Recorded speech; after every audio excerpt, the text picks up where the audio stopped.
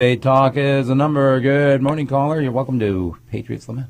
Hi, this is Randy. Good morning, Randy. I appreciate, Josh, you bringing up the anti-discrimination issue, and that was an interesting thought you had about the purple people and anti-discrimination laws to protect purple people, and the perhaps remote instance where this particular purple person has a brilliant idea for a new, better widget, and is hired by the guy that did not want to have to hire him because of the anti-discrimination law and makes a lot of money. That's an interesting thought, but the way I look at it is anti-discrimination laws really hurt purple people, and they hurt the people that are forced to hire them if they don't want to hire them.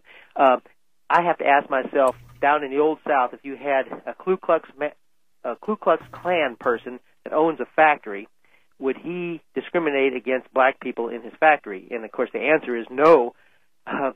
Black workers were very well sought in the most prejudicial times back in the South. They need those people. They decried it when the blacks started leaving and going up north to work in auto factories and things up there, sucking away all their good workers. Because anybody will be hired because they can put money in the pockets of the factory owners. What is determined is what they're worth. And if a Ku Klux Klan member has a furniture factory and he just doesn't like black people, for instance, he will still hire them because they will put money in his pocket. And if he doesn't pay what their market value is, his competitor will hire them and get rich. So there is no need for anti-discrimination laws. And the one yes. That's exactly what Josh said, Randy.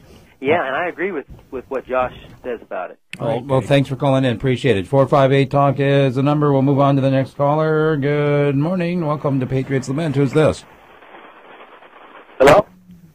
Hello? Hello? Hello? Go. Speak, young one. Hi. My name is Ghana Gilbert. Okay. Thanks for that, for the a little bit of a prank call going on there. That's all right. It's interesting to me when you find an issue like the mining or the energy or whatever else. People talk about how we need affordable energy. I don't think we do. I think what we need is for people to be able to have self-reliance. If the government comes out and offers you affordable energy and says, well, all you have to do is sign up on the dotted line and we will give you affordable energy, they already do that. It's called the fuel subsidy that gets sent out to poor people. Anybody that qualifies in terms of how little they make can get it. Mm-hmm. There is absolutely no incentive to find any different form of energy if somebody is giving you affordable energy. What we need is self-reliance, and that is not being taught in the schools. It's not even being taught in the churches. It's certainly not being asked. But you're not even being asked for it by your political party. I mean, how many people, when you go down to a political rally or something, they tell you how to vote. They tell you who to vote for. They don't ask you to think for yourself or examine the issues. Am I wrong? No, it's the problem with political parties. I mean, we've ranted about this forever. It's what our founding fathers warned us about, but we don't seem to care. But, I mean, those guys from 200 and some years ago, obviously, I've said it over and over, didn't know what they were talking about. We're so much smarter now. I mean, just look at it.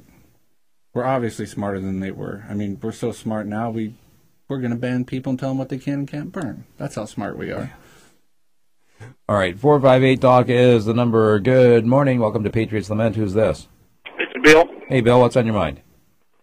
Well, if Golden Valley is a nonprofit organization, why don't we take our tax dollars, give it to Golden Valley, bring down the cost of energy to 3 cents a kilowatt per se, and let us all go on electric? What's up with it? Why can't that happen? Where would we get the tax dollars, though? What do you mean? We pay tax dollars now. Well, I know. What I'm saying is if they diverted any of the money that we give them now, they would definitely want more. You know what I mean? Yeah, but they give our money away as grants anyway. Oh, no, that's what I'm... Yes, you're absolutely right. They do. So why don't we give it as a grant to Golden Valley and let them drop the price of electricity down so it's more affordable so that we can use it as a heating and then call it a utility or call it whatever you want. Well, let's say if we did that, what is going to be Golden Valley Electric's incentive then to do anything to find a cheaper form of energy? If they just get subsidized, aren't they just going to continue to do the same thing they're doing now? Well, then put a regulation on it, just like you would if they regulated us. All right. Well, I personally think that would be the backwards way to do it. The problem in the first place is regulation. Regulation drives everything up. Regulations drive everything up. Regulations don't help anything thrive. That's what the word means, to regulate. Okay, but you're going to take away... You're putting pressures on the Americans, on the people here in Fairbanks, for a few people, a group. You're talking about the burning stoves? Yeah, I'm talking, I got to go. Anyway, something to think about. All right, well, thanks for thinking about it. Think about it a little more. 458-TALK is the number. Good morning, caller. Who's this? Hello? Could be. Depends who it is. Yeah, it's Chuck. Chuck, go ahead. Yeah, hey, I fortunately don't have a lot of dealings with these folks that want to control our lives in the day to day, and I've been here a while. It seems like, used to be everybody worked for something, producing something, and right now, what's the mix with the population? What percent of the population actually works directly or indirectly for the government right now? And it seems like that's kind of what our problem is. That is exactly where our problem is. Are you ready for this number? Yeah. Right here in the Fairbanks North Star Borough, 59% of the people work for the government at one level or another. Is that the ones that actually directly work for the government? I'm talking about people who are directly employed by the borough, the city, the state, the feds, or the military. Wow. That's and you know, we're on the verge of a real boom with our natural resource that want to limit the use of wood stoves are going to encourage the development of our resources to benefit families and people who want to work. You kind of broke up there. I didn't... Well, I'm saying, do you think these people that want to control our lives and limit the use of our wood, how do you think you feel about mining? They're probably the same people that are producing the ads against Bristol Bay. Yeah.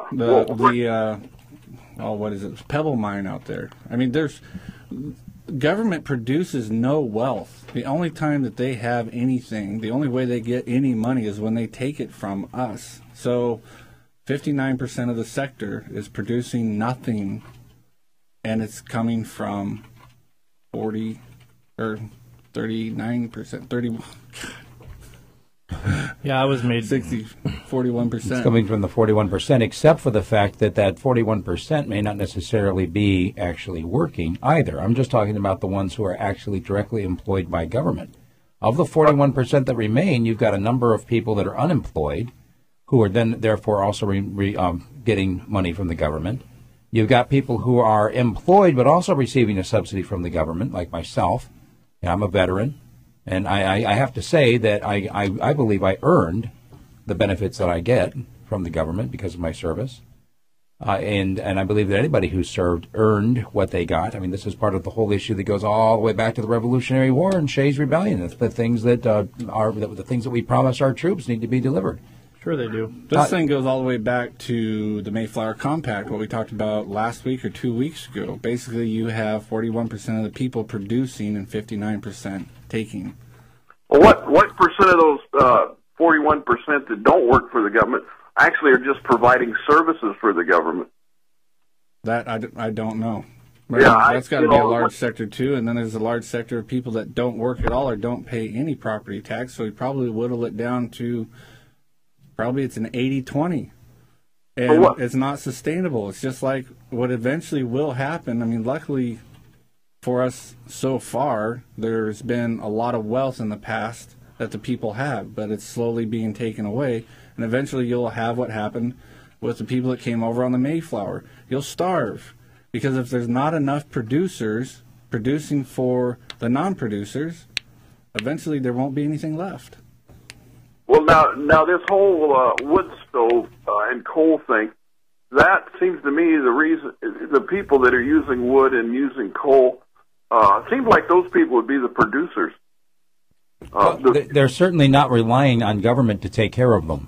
Right, exactly. So this huge majority who have an income that's guaranteed, and like are compensated way above somebody who's working with their hands and producing something, they want to put more stress and drive the people who are producing out. I don't. That's what they think in their head, but it seems like we're at a tipping point and it's gone the other way. I mean, and this election will certainly bear out what's true, especially with the borough seats. We'll have to see. But I appreciate your input and you guys speaking out. Thank you. Thank you very much for the phone call.